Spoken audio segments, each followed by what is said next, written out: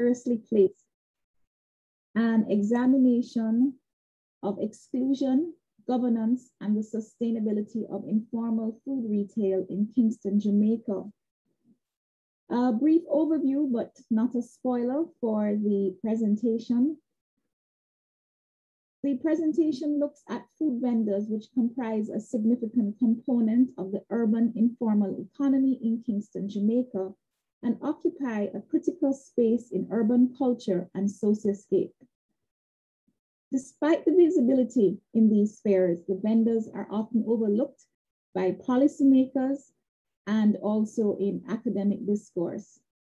And thus they're placed in a precarious set of circumstances by regulatory frameworks, which often exacerbate already marginal circumstances.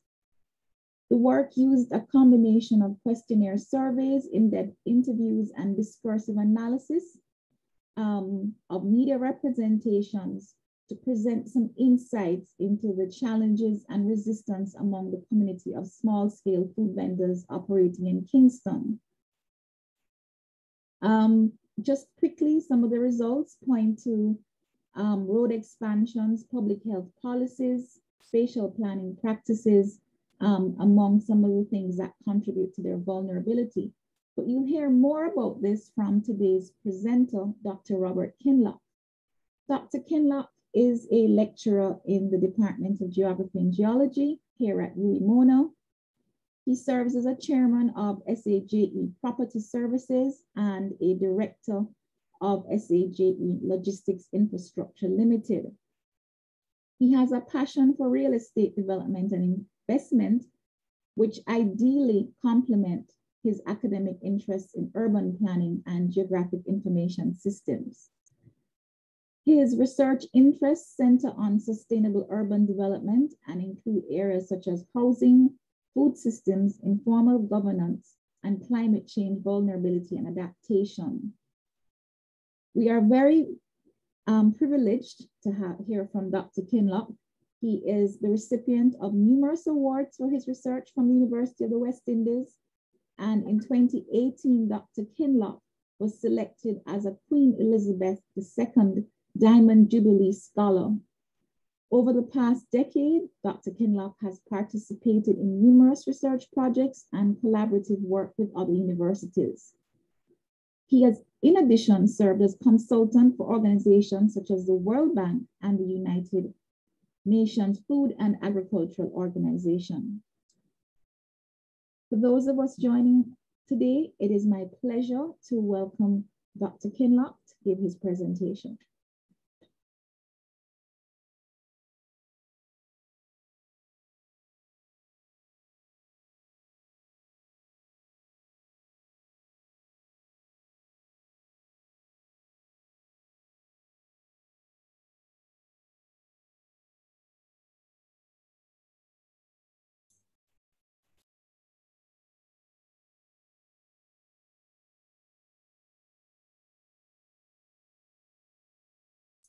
Robert, you're muted. I think he's sorting Oh, out. my apologies. Thank you for that introduction, Thera. I was asking if you could actually enable my screen share.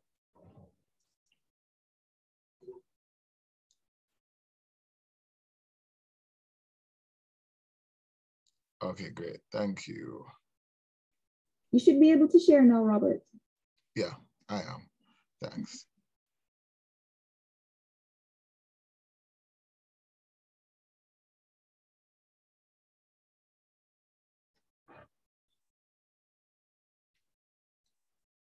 Okay, so good afternoon, folks, and thank you for attending this seminar. I am going to talk to you today about some research that was done a few years ago. In 2018, I have subsequently made some addition, some modification to it, collected some additional data, and I consider it to be somewhat of a work in progress. Now, just to give you a little bit of background, the work is part of a larger body of work that is under the umbrella of the Hunger Cities Partnership. The Hunger Cities Partnership is a network of universities across the global South and Canada. So, you know, most of these are Commonwealth universities and stuff. And the partnership is focused on building the knowledge base and by extension, influencing policy as it relates to food security and hunger and malnutrition and all of these things, different dimensions of food security. The partnership is essentially focused on urban food security, but does not necessarily neglect the intricate connections that exist between urban and rural spaces. So the University of the West Indies, through Professor Hope, myself, Dr. Teres Ferguson, Dr. Natasha Mortley, we are the representatives of the Hunger Cities Partnership for the University of the West Indies. And we have, and we've been working with this team since 2015. In addition to that, and they were the ones who really funded this research. The research has also been funded by Universities Canada, who provided a grant in 2018 under the Queen Elizabeth Scholars Foundation and IDRC and other organizations. So it has been extensively supportive, and I'm just starting out by just giving thanks to the persons who have supported this research financially and in other ways. All right, that's what the partnership is about. So I'm gonna be talking to you up today about a group that I consider to be, as I have put on the slide, precariously placed.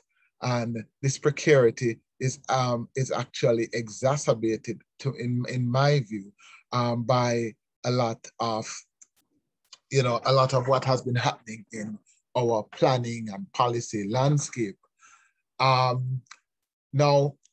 I'm going to start out with just giving you a little bit of a geographical context, and so some socioeconomic context as well. And we get into the theoretical base for this research, then the methods, and then the three themes that I've identified here: vulnerability and marginality, resistance and revolt, and information gaps represent really the core of the presentation. And so to start, this research piqued my interest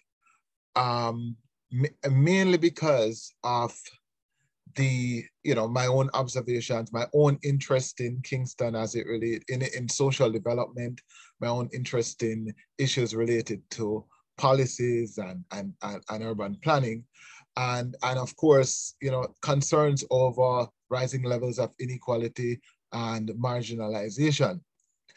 So that is what really sparked my interest in this research, and of course that's part of why I was very happy when invited to participate in the Hunger Cities Partnership. Now, when we look at the city of Kingston, it's no surprise that our urban development is quite dense. It is increasing in density. Our rates, as it relates to a national level, our rates of urbanization have kind of slowed down, however, particularly as it relates to the Kingston metropolitan area. However, when you look at the overall level of urbanization, it remains kind of moderate to high. And I'm considering it to be moderate because it's at 56.31% in the 2020 estimate. Certainly when you compare it to other some other territories and other countries, that would be considered somewhere around the mid-range in terms of urbanization. But what we have is a circumstance where we have constantly been awkwardly navigating the impositions of urbanization, and that has essentially resulted in many of the classic symptoms of urban blight. And some of those symptoms are, what we see as we drive around the city, dilapidated infrastructure, poor maintenance of not just public, but private facilities as well. More vendors on the streets, more signs of resistance.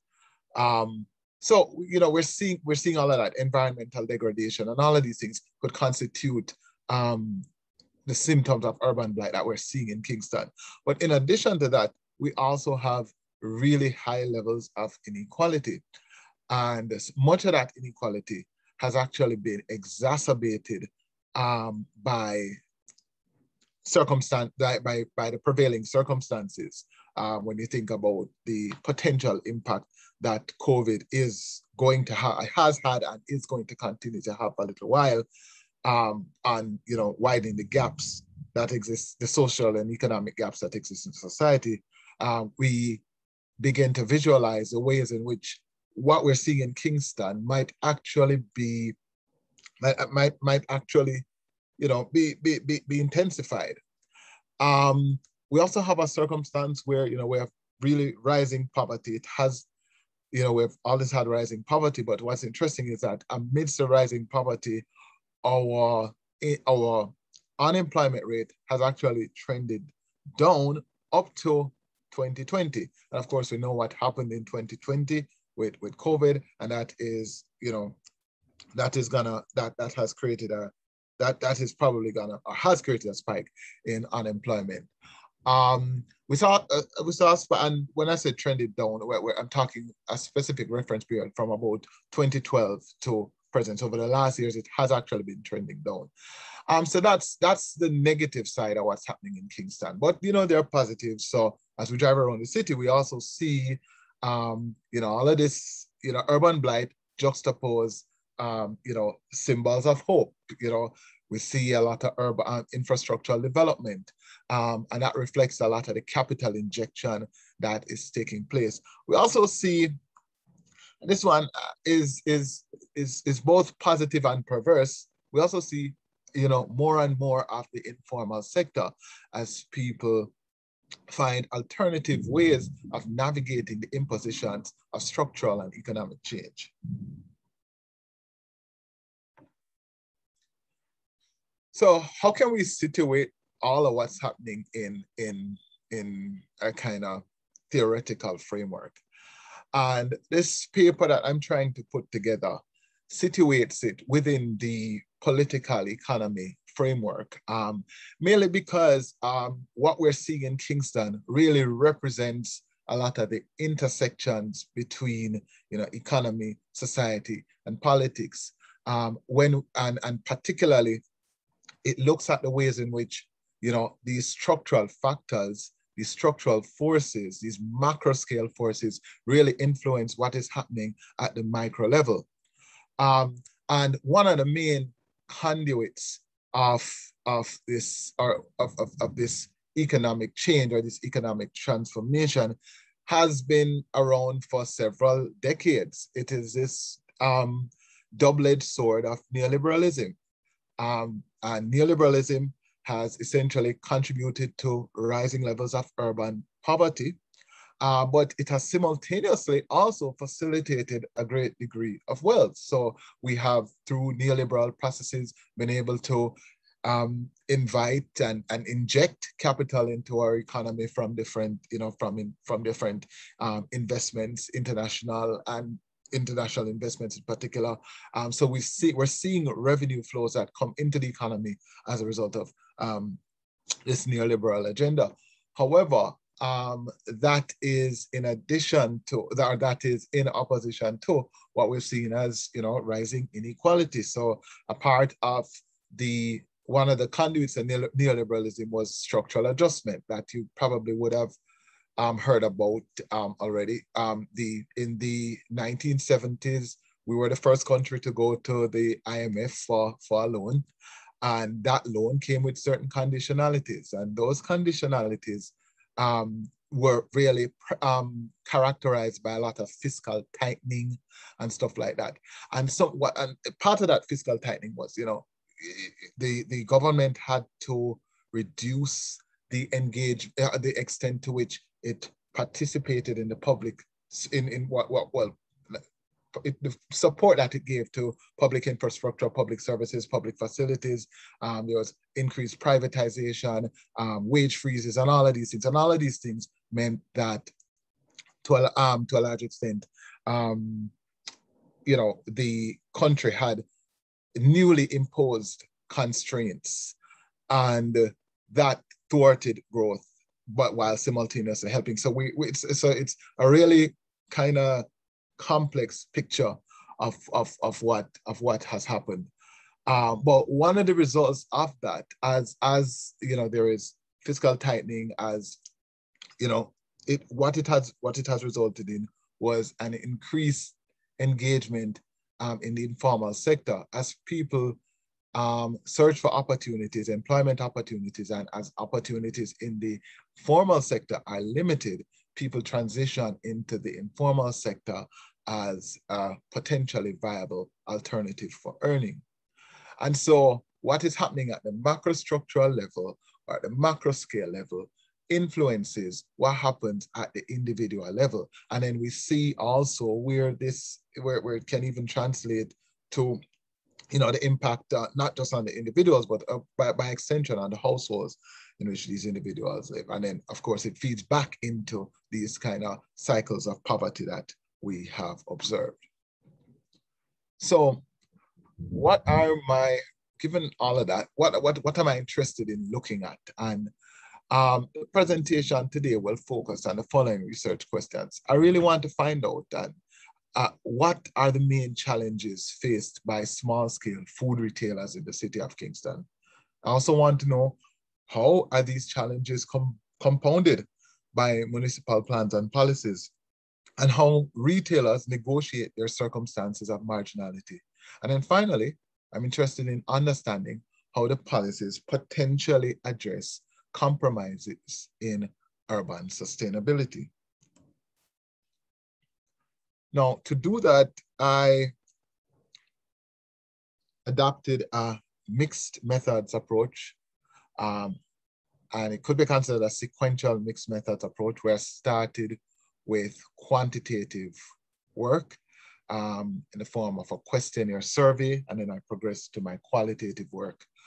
Now, for the questionnaire survey, this survey was done on food retailers, but when I say food retailers, I've included both operators and as well as supervisors, any representative of that food business, particularly informal food retailers, informal small-scale food retailers. We had a sample size of 877, and that was derived by going around the city of Kingston and actually attempting to do a census on the food vendors. So this is really a subset of the food vendors that is really controlled primarily by response rate. What we did, we separated Kingston into commercial arteries, commercial nodes, and then communities. And then we went into each of these areas over a period of about 4 months, 4 or 5 months, and we interviewed people in these locations.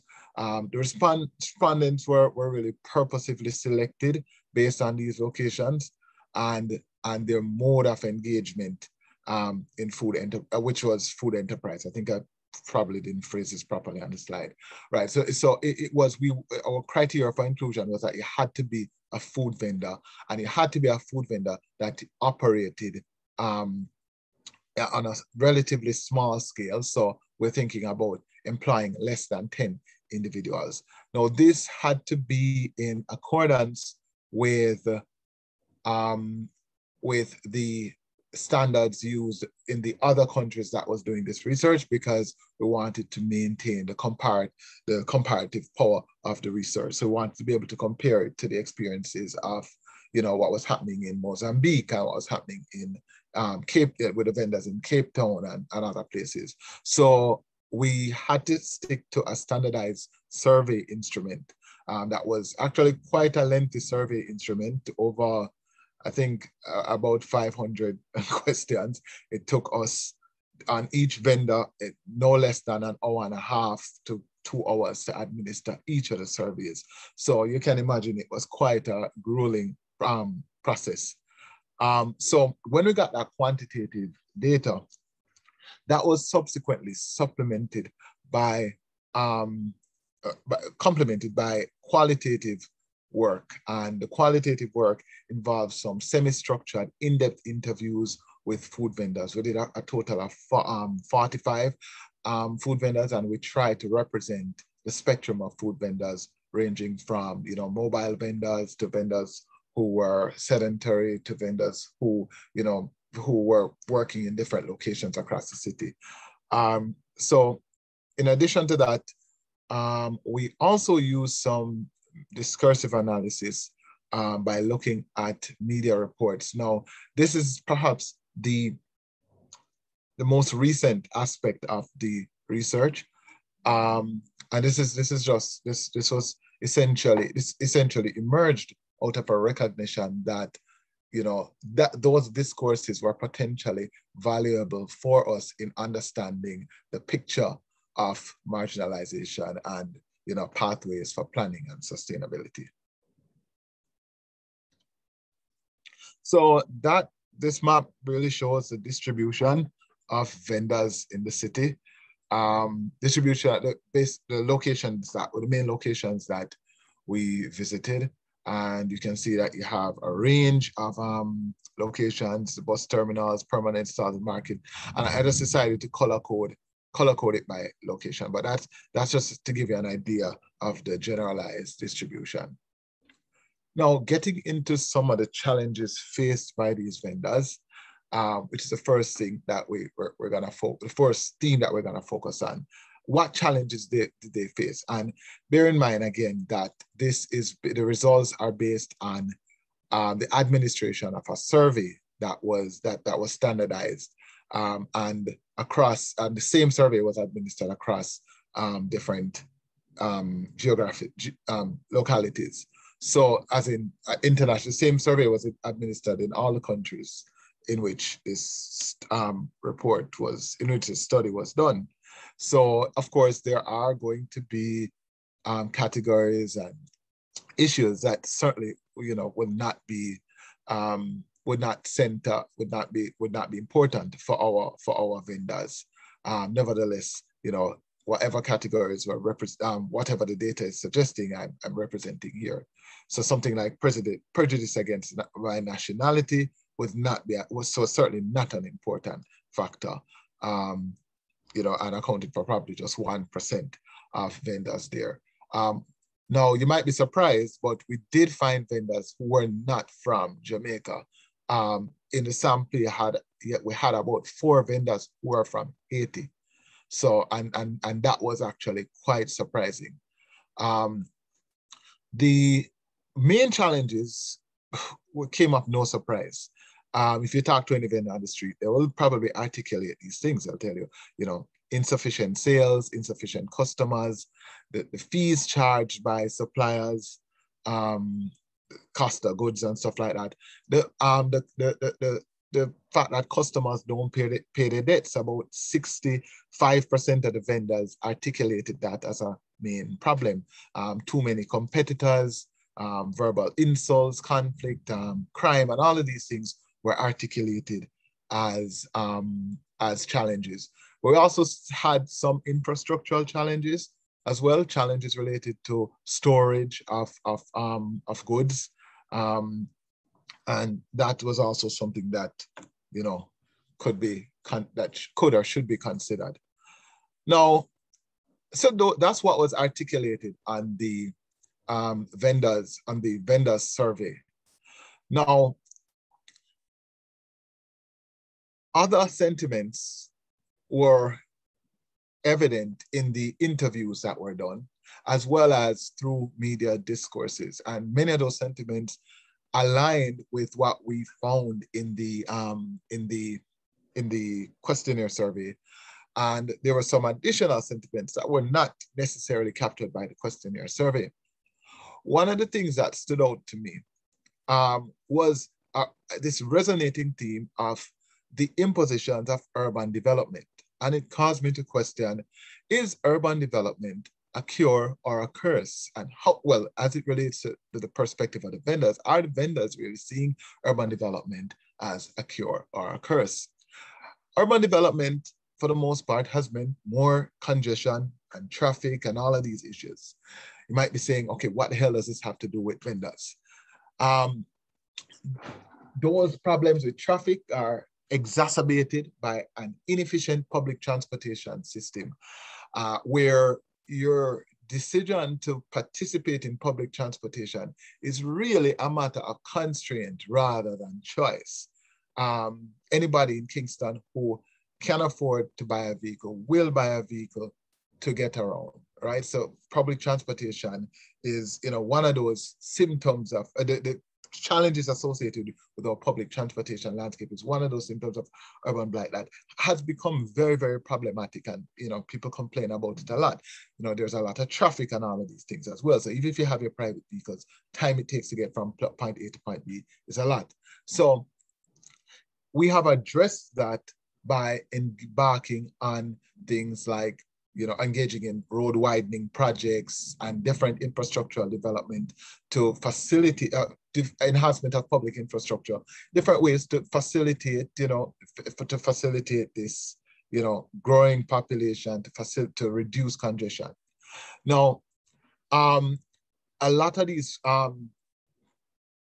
development projects it could be seen as positive. If you think about it, it injects, we're getting loans to expand or enhance our road infrastructure. And as the road infrastructure is enhanced, what that will mean is that, of course, our communicative capacity and competence is gonna increase. Networks will be facilitated, trading the movement of goods from one place to another. All of that will be enhanced, and all of that sounds all positive, right? And as such, we have, gone to the Chinese government for the most part, not for to facilitate a lot of these projects, and so a lot of the money will come from China, both in the form of public Chinese capital and private. So you'll notice a lot of the developments that are taking place in Kingston now are the Chinese have got the contract to do these developments as well. And what's an increasing trend now is that private developers are now employing or engaging private Chinese companies to, as contractors in their development. So all of that is taking place, and we're seeing all of these capital flows. And some of the more significant ones in recent times has been represented on Kingston Spring Road, where we had the improvement project that was, where that was funded. I think that was valued at about 19 million. We got a loan at $19 million. The $90 million US dollars. The Mandela Highway Reconstruction project valued at $64 million US dollars, and the Hagley Park Road Improvement project at about $56 million. Now you might be thinking, okay, who the hell cares about all of this? This is all good. It's development, and the roads are improving. But here's the problem. The problem is that a lot of this infrastructural expansion has actually compromised the informal sector to a large extent by displacing many vendors. And my focus is specifically on informal food vendors for the research. However, a lot of these practices, a lot of these impositions extend to other areas, extend to other types of vendors. And then, so what I'm showing on this slide is really an image of, at the top right-hand corner, you're seeing the Kingston Spring Market. And this was before 2000, this was taken in 2018, early 2018, right? Before the market was destroyed. This was a main place in this outlying business district of Manor Park, in the Manor Park or Upper Kingston Spring area. This was a main trading ground for a lot of the vendors, a lot of food vendors. Now the picture at the bottom right-hand corner is still just showing you it that the building has now been demolished, and this was taken in 2019. On the left-hand side here, what you're seeing is changes that have been made to the Barbican roundabout area, and that has also contributed a lot to displacement. Whenever we have these infrastructural changes, we have a lot of displacement of the informal sector groups, who are particularly vulnerable because of their precarious position in the economic structure. They're not registered, many of them. So especially when they don't have, when it comes to space, they don't necessarily own the spaces that they occupy. And so when it comes to negotiations, they're really they're really holding the blade, essentially. They're at the losing end of negotiations, and they're not necessarily adequately empowered. So what this has actually, my bad, I don't know why I've had economic, but so it has potentially exacerbated existing inequality and intensified economic and social exclusion. So that's one of the negative consequences associated with these challenges. And the discourses of exclusion are also represented in some of the ways that, some of the responses by the state as it relates to this group. What we found when you look at a lot of newspaper reports, for example, and I've indicated these and I just did a kind of cutout of some of those reports. Vendors were generally given very short notice prior to removal, and this is specifically in the case of the Constant Spring vendors, they were given very short notice. When we interviewed some of the vendors in Constant Spring, what they were saying was that they heard about it, but there was nothing, there was no letter, there was nothing formally communicated. There were rumors of it. And so, they didn't know that they were gonna be moved and that they were gonna be moved until, it was, until it was very close to the removal date. They didn't feel that they were adequately included in discussions about relocation. And after those discussions were concluded, and after the decisions were made, some vendors were actually reassigned to spaces in other markets. And you would think that, well, this is a good compromise. You have a space in the market here. Let's move you to Coronation Market, or let's move you to, a market on Spanish Town Road, whatever it is. So many of them were assigned spaces in other markets, but there's a problem there. They articulated concerns over increased transportation costs. And they also suggested that this relocation to another market actually disrupts their social and business networks. It compromises their customer base and their suppliers. And many of them also suggested that, it has its own dynamic. Every market has its own dynamic. You're now in a space where you have to now get to know everybody in that space. The space is competitive. And many of them, said that if they had to move to that location, they would not necessarily, if they had to move, they would not vend in that location, because they also articulated a great deal of risk, a great deal of threat, fear of crime and other things. So one representative of the vendor said, if it is that you were looking to put a series of shops or whatever here, why can't they be considered? Why can't they be brought into the conversation so that they know? And that was, the kind of general sentiment. They felt excluded from the conversation. And on the right hand of the screen, you're seeing some vendors in the KSMC, holding up a legal document, just protesting protesting this decision to relocate. As I said, they were eventually relocated. Now, that one is somewhat of quite a concrete example of the way in which state policies actually contribute to this marginalization. But we have things that have not quite materialized, but we can position these policies as threats. And public health policies could be considered one of these threats. So I titled this slide, school gate vendors as casualties of the war on sugar. And you may recall that in 2018, there were a lot of talks about banning sugary drinks. The first place or the initial focal point for that ban was actually in schools. And a lot of the interim policy guidelines suggested that schools had to adhere to, schools would have been required to adhere to these impositions by January 1, 2019.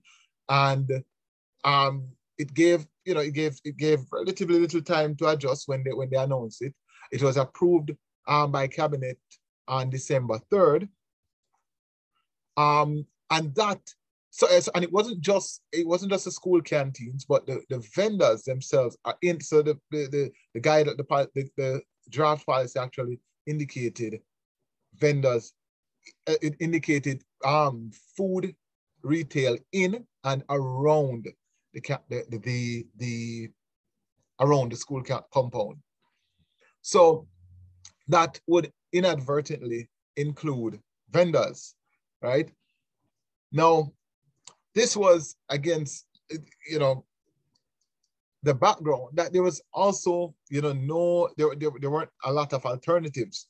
One of the things that vendors benefit a lot from is actually the sale of these sugary drinks. Now, I'm not here to debate whether or not, they're right or the policy is right or wrong. I personally agree with the policy, but I'm just articulating the extent to which this policy presents a potential threat to this already marginalized group. And when you look at the media constructions of this threat, vendors were often discursively constructed as a source of threat, both in the media, in public discourse, as well as when you look at the policy, when you look at the move by the government to actually target school vendors as well as school canteens initially. The problem, though, is that there was differential enforcement and vendors, were targeted, schools were targeted, but of course, the primary distributors of these goods would actually be larger retail entities. And whereas the government was moving in that direction, certainly the initial impositions seem to have been unfavorably skewed against the vendors. And some of the vendors actually complained that there was little sensitization or intervention. They didn't know anything about this ban on sugary substances. Now, what is interesting is that this has actually been halted. So it is not currently enforced. However, it remains as a looming threat. Another aspect of public health policies that potentially compromises vendors is the structure and organization and the whole dynamics of securing food handlers permits. Food handlers permits are required for vendors, but the food handlers permits, that kind of system shows limited sensitivity to educational and literacy levels. When we look at our sample, many of the vendors had really low levels of education. Now, we did not directly measure literacy, but in other contexts, what we have found, what other countries found was that literacy, not for this study, but in other studies, other work that we have referenced, literacy levels tend to be low within this group. And so the way in which, so these requirements are intrinsically exclusive. They're also generally given, in many instances, limited time to register. Although you know, they're always told you need to register to be a vendor, but there's often limited registration time, limited time windows given prior to the clearance. And also permits require frequent renewal, and that can also pose a challenge. Now, another issue centers on the challenges associated with municipal maintenance and regulation. Now, I would add that the largest contributor to the Kingston and St. Andrew Metropolitan Corporation, the largest contributor to the budget of the KSMC is actually the fees that they collect from markets and not just markets, but even the vendors that you'll see in Halfway Tree, these people are all charged. Now, despite that significant revenue injection, it obviously costs quite a bit to run these facilities.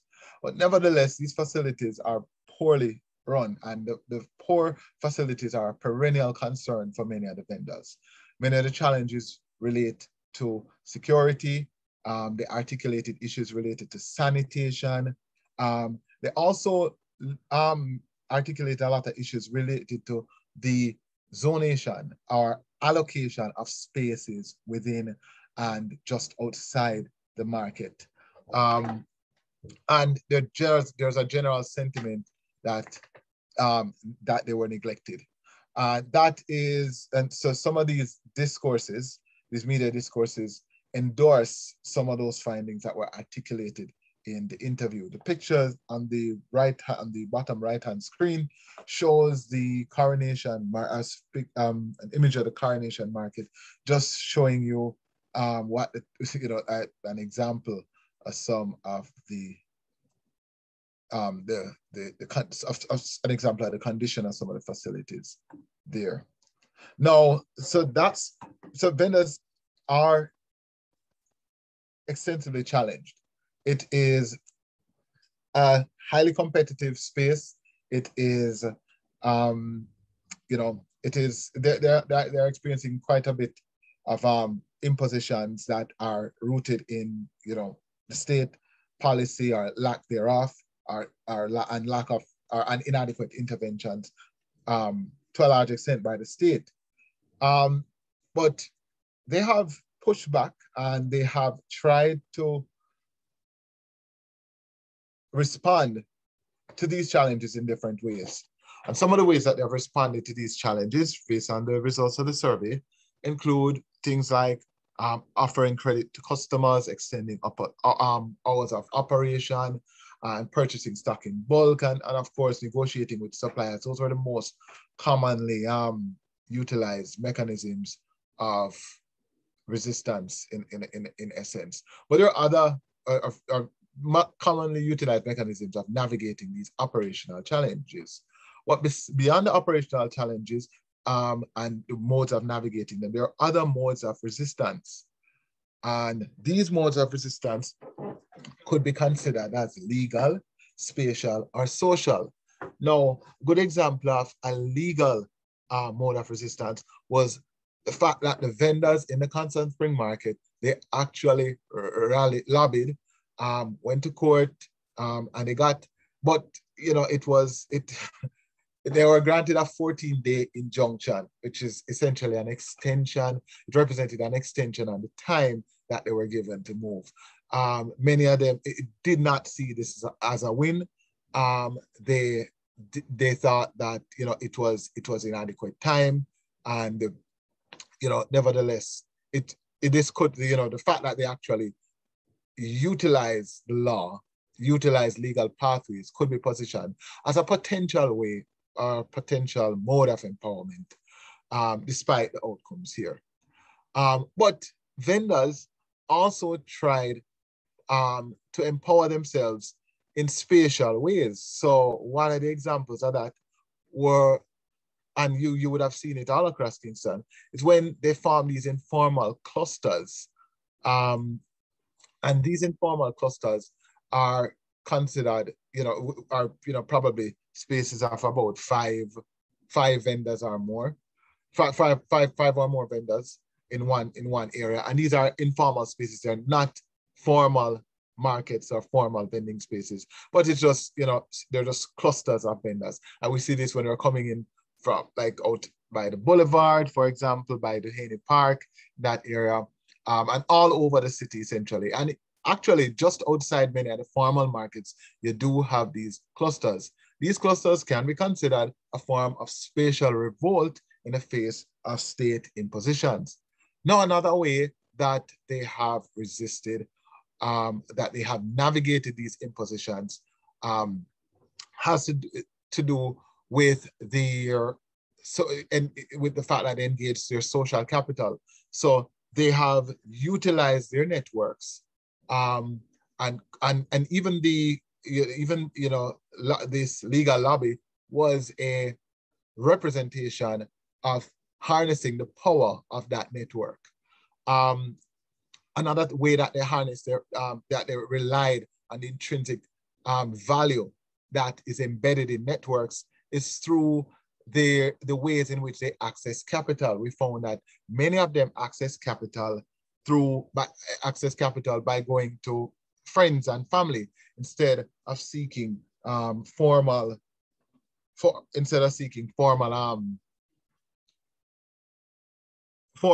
sources of capital, like going to banks and other places. So what we have concluded essentially is that, quite a few gaps exist. And some of these gaps present pathways for policy consideration. One of those gaps has to do with the fact that we do need a lot of data. We do need a lot more data. We need greater levels of disaggregation of the data so that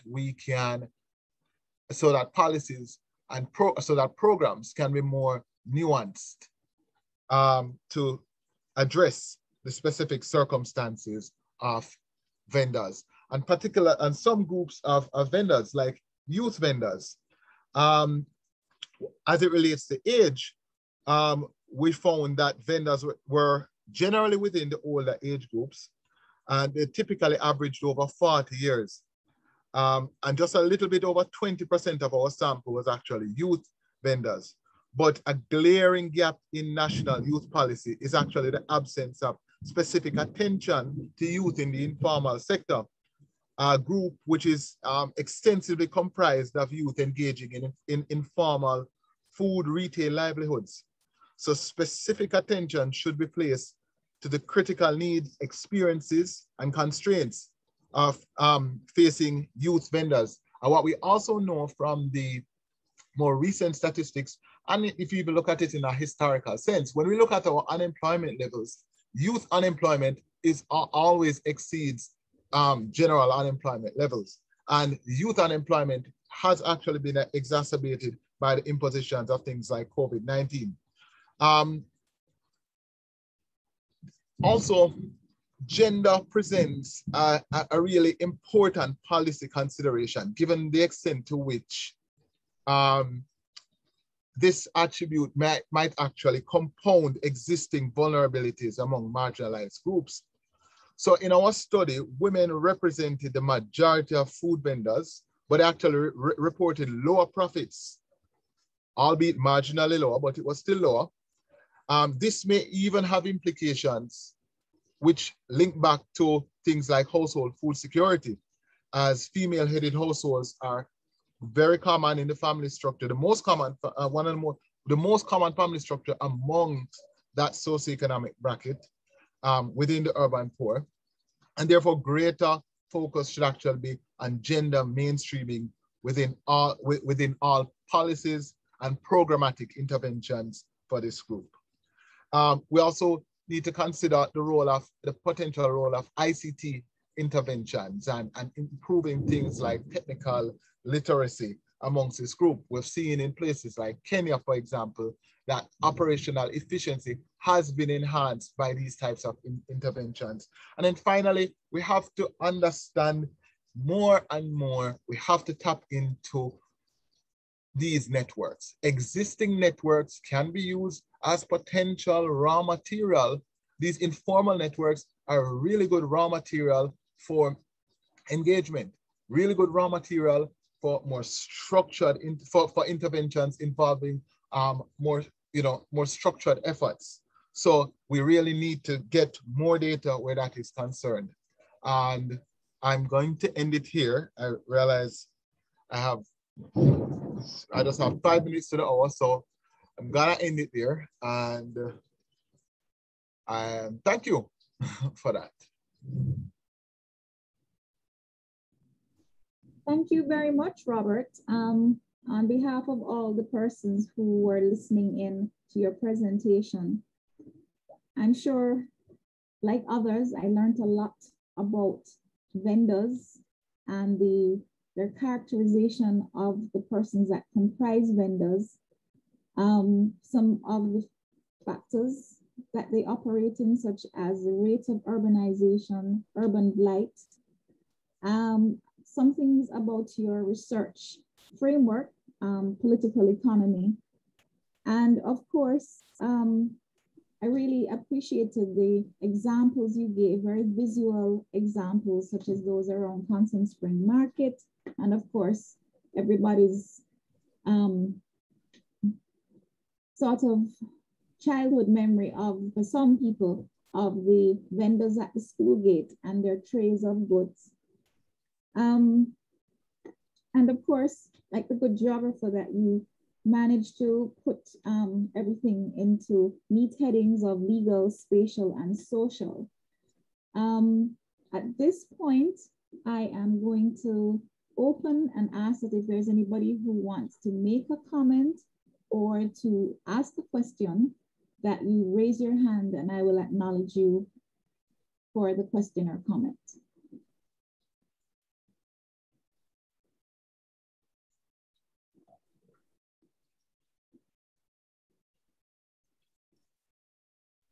Any questions or comments from the audience?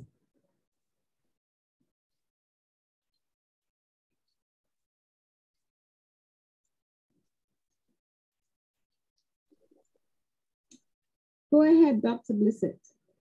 You can unmute and pose your comment or question. Just I want to thank Robert for that decisive, incisive talk, and it's really enlightening to see. But Doc, how do we go forward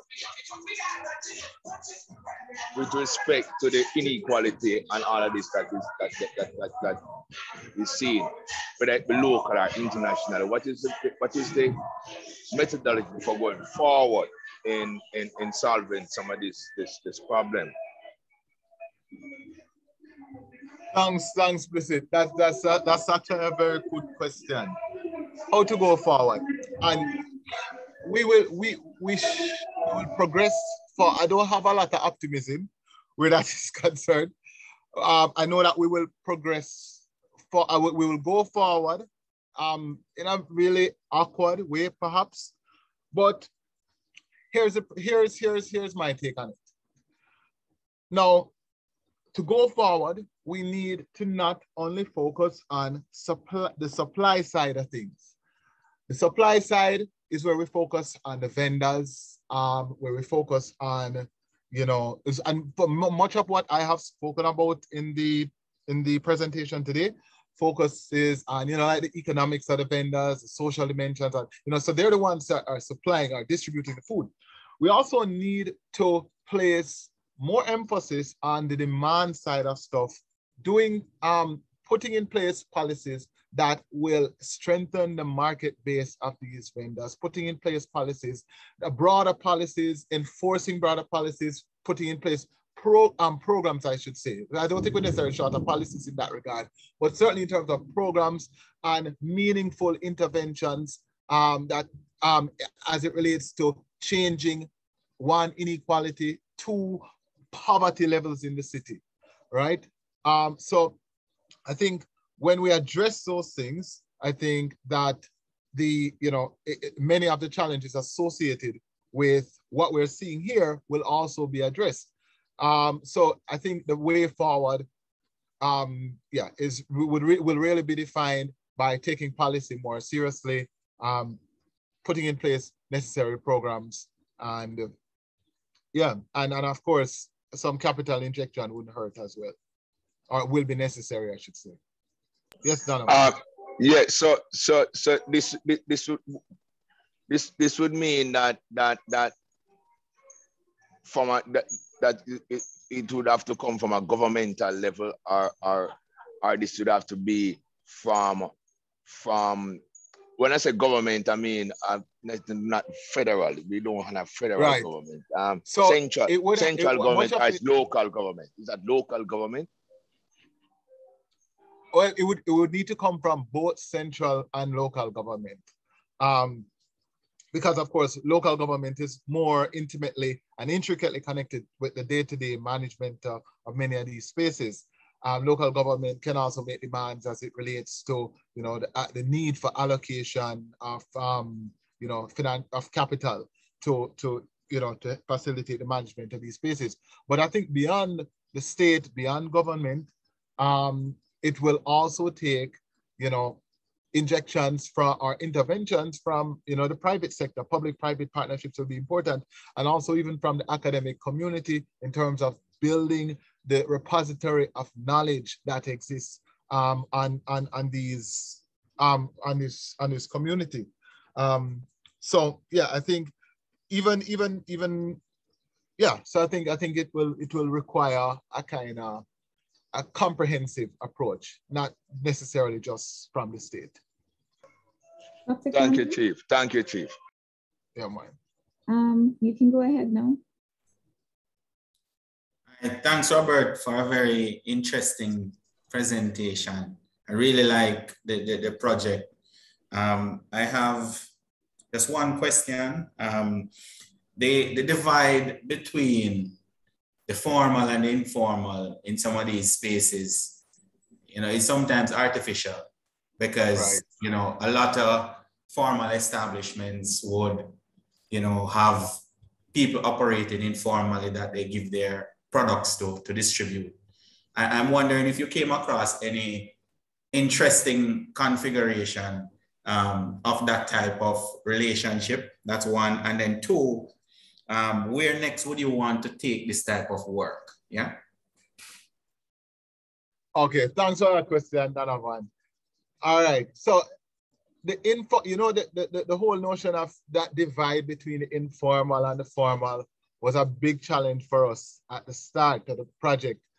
For one, do we consider persons who are paying their market fees, there are these municipalities to operate in the space, do we consider them informal? Because some of them are actually registered vendors, but does that constitute formality? Many of them might not.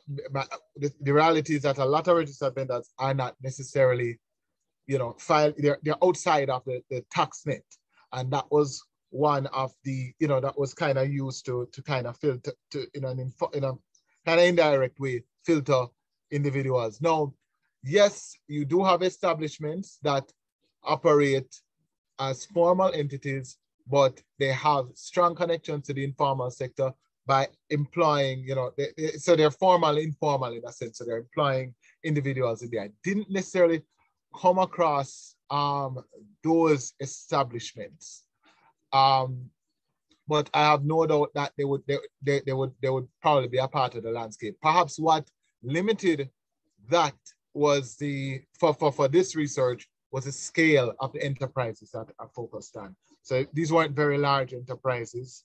I think that might have affected, but in terms of coming across that type of configuration,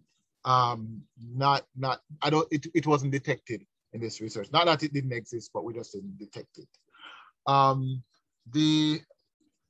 Where do we go from here as it relates to this research?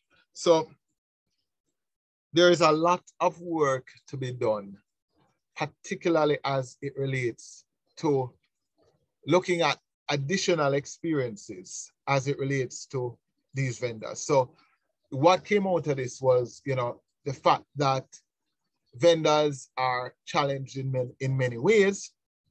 And these challenges translate to implications for their households. And, you know, so that type of research, going back to looking at, okay, this is the role that they play in food security. This is a role that they play in the urban food system, but what are their unique and specific conditions like? So that again, we can, you know, with that information, we'll be able to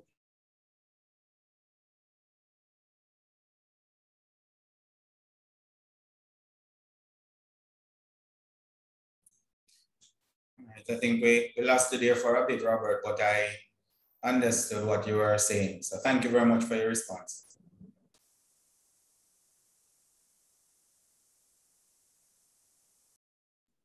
Yes, we seem to have a little audio problem with Robert and his connection.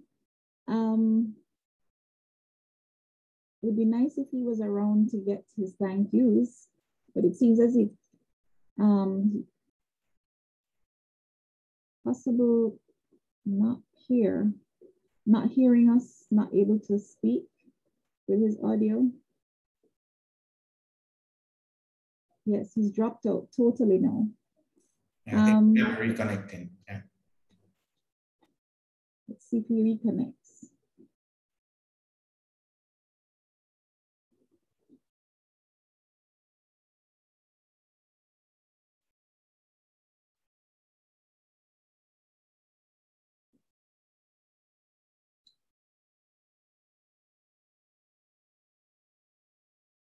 That looks like an internet disconnection issue on his end.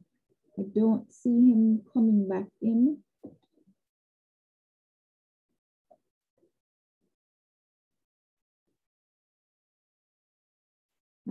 It's a bit of an anticlimactic note to end on after such a rich presentation that we've had this afternoon from, oh, here he is.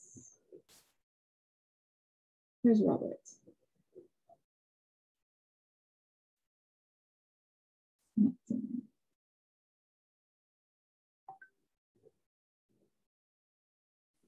sorry about that. My light went out for a few seconds. It has come back, but I noticed that the internet is not back yet. So I am I'm connecting over my phone. Well, Robert, we were just acknowledging that it would have been very anticlimactic for you not to be present for the vote of thanks that I wanted to offer to you for. I threw out a challenge in the department group about testing the pitch after rolling back the covers for the brown bags. And I'm sure that everyone will agree that we are off to a wonderful start. And if all the presentations are of this standard and generate the kind of interest that we've managed to generate today, we will have a good year of brown bag seminars. Robert, thank you so much for sharing your research with us. It is truly appreciated. I hope that there were some students who were able to listen in and get stimulated by the potential for research. You not only showed results, but of course you showed the scope for where there are still information gaps or extensions to the work. Let me offer my best wishes for you as you deepen the work and extend it. And of course, for being our first presenter in the Brown Bag Seminar Series. Thank you so much. Thank you, Thera. Thank you, everybody. And of course, to thank the persons who attended, because of course, it's not nice to speak to an empty room. And we appreciated all the persons who made the time to be with us this afternoon. We meet again for another brown bag next week. And we look forward to your participation with us same time. And we will, I'm not going to swear it's the same Zoom link, but certainly we will share the information. Our next presenter will be Professor Simon Mitchell. So we're hopping over the departmental divide to have a presentation from a geologist. So look out for the flyer, and most of all, just save save the time on a Thursday afternoon to join with us for the brown bags. Thank you, everyone. Thanks, Robert. Thanks, Thera. It You're was welcome. good. Donovan. Oh. All right. Bye, everyone. Yeah, thanks, everybody.